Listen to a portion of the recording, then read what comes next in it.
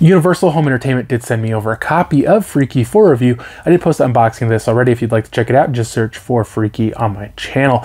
Now this one was called Freaky. They kind of shortened the title, you know, kind of reminds you of that movie Freaky Friday. And this movie, at least one of the days is a Friday too. But instead of being kind of a silly comedy, this is more of a horror comedy. So there is this serial killer, and he strikes, I can't remember what it was, like every homecoming or something like that. And then there's this young, kind of frail teenage girl who's not real popular and not real liked.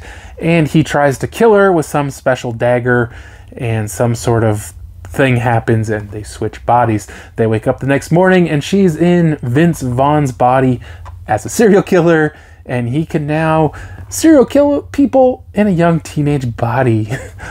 Very good idea for a movie. I think, you know, people are really excited for this one. For me, I feel like they could have really just taken it to another level.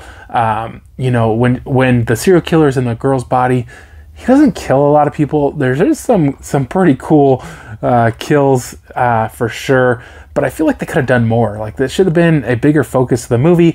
And then again, to the serial killer and and then the girl in the serial killer body, you know, Vince Vaughn kind of acting like he's a teenage girl. And it was funny. I just think they could have done more. Like, it just, to me, they just didn't expand on it quite enough. I did enjoy this one a lot. I thought it was a fun movie, a really great idea, but I just feel like they could have taken it much further. So I did enjoy this one quite a bit though, guys. I gave it a 3.5 out of 5.